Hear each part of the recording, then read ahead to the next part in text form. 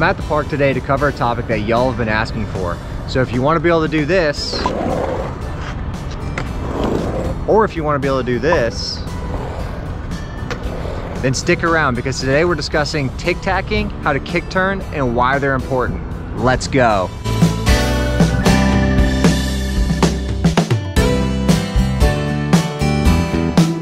What's up all my skaters? If you want to learn how to progress quickly and have fun while doing it, then go ahead, hit the like button, hit the subscribe, leave a comment below, and let me know about it so I can welcome you to the family.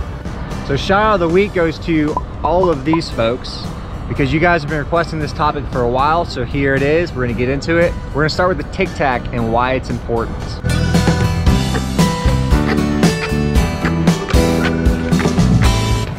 So why is it important that you learn how to tic-tac? Well, for starters, tic-tacking can help you gain more balance and be more comfortable on the board. It can also help you pick up some speed if you're not yet comfortable with pushing, so it's a way to get going without actually having to take your feet off. Another reason why tic-tacking is important is because it can help you avoid objects. If you see a rock or something and need to make a quick sharp turn, doing a little tic-tac can help you get around that rock. So let's go ahead and show you how to do it. So I slowed this clip down, and the only thing I want you to pay attention to is my shoulders. Notice how I'm turning them slightly and leading my legs in the direction that I want them to go. Now let's look at foot placement in the lower half of the body as it reacts to the upper body. When I push down the tail, my front leg wants to move in the same direction that my shoulders were just leading in. Essentially, I'm doing baby manuals every single time I'm pushing down and just taking a little turn.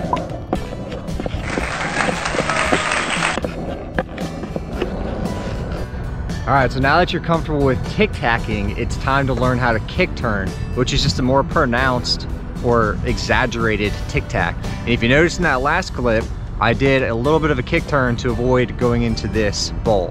So, reasons to learn it is again, obstacle avoidance. It can help you turn sharper if you need to, and it can also help you have more fun if you want to start taking it to banks or learning how to do it on quarter pipes, which we're gonna show you in here.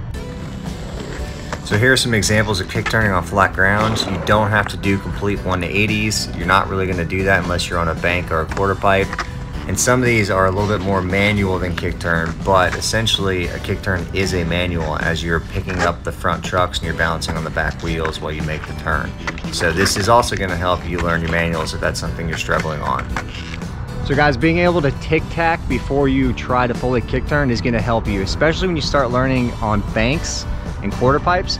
Maybe not quarter pipes as much, but on banks, I'll show you here in just a second, you can actually do tic-tacs or smaller kick turns to make your complete turn around. You don't have to do the full rotation at first. So let me show you what I'm talking about.